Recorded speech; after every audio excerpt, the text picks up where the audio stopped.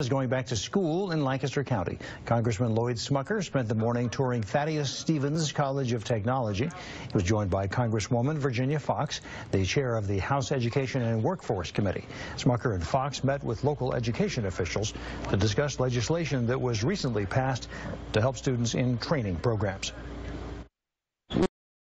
Of the four-year college degree as an only path for students, but there's a lot of students that don't choose to go that route, and we just want to emphasize that there are a lot of other opportunities available for great paying jobs. Congressman Smucker also took a tour of Millersville University.